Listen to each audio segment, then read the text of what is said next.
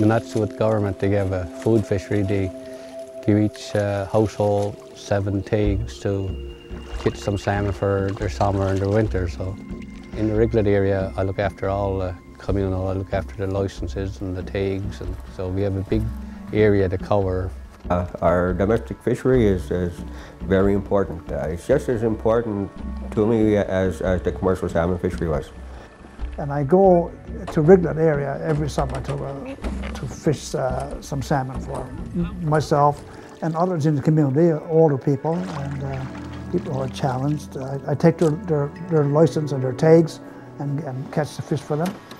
We'll put the salmon in some kind of a box, like a tote pan or a cooler, and then get it ashore and clean it right away.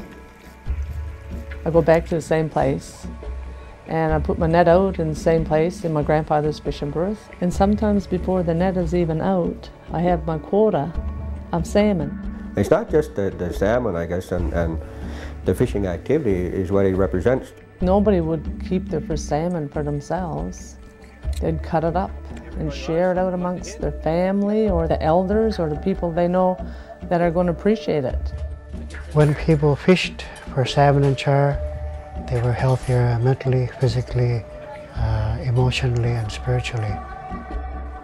I don't know what it would be like not to have salmon.